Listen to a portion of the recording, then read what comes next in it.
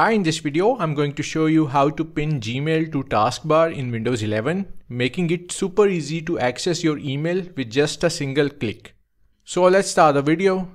Open your Google Chrome browser and type in mail.google.com.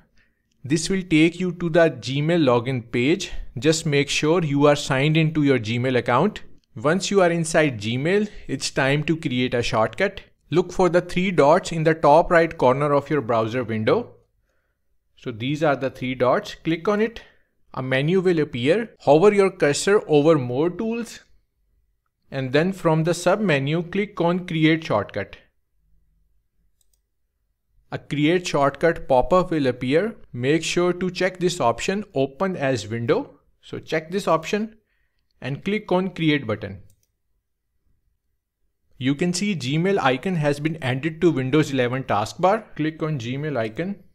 So there you have it. Pinning Gmail to your Windows 11 taskbar is a simple process. Thanks for watching and don't forget to hit the like button and do subscribe to my channel for more helpful guides.